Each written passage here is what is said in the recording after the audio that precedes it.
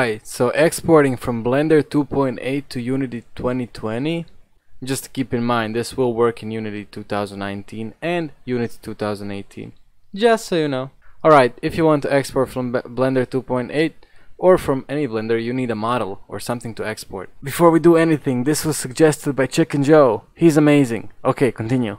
So I got this cube that's gonna turn into... Didn't work. Okay. A banana. Yeah, that's what I wanted, definitely. Alright, so this banana has its scale, rotation, location, and 2 materials. Okay, so before exporting to Unity, what you want to do first is press select it, of course, and press RX minus 90. Okay, now press Control A and apply location, Control A apply rotation, and Control A apply the scale. Once you've done that, you can press RX 90 to bring it back, but this time do not apply the rotation by pressing Control A and clicking rotation. I just did it. If you do it, it's fine, just press Control Z, but don't do it. Okay, once you have this file, export FBX. You can also export as blend, but FBX just works for me. Okay, I'm gonna rename this to banana. Nah, okay. Alright, so if you just want to export what you selected, you can click selected objects. That's what I do most of the times.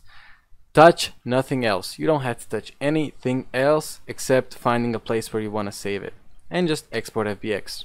Okay, then open your project in Unity, find the file you saved.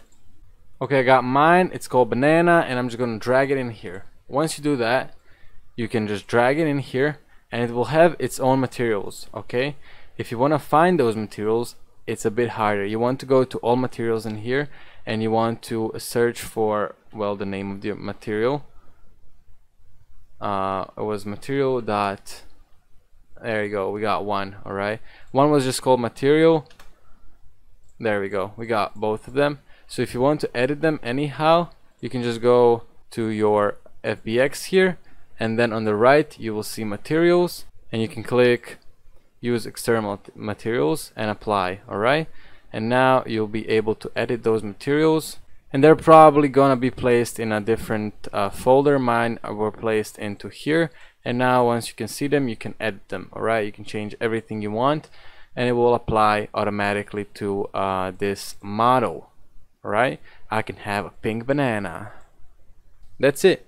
Bye bye.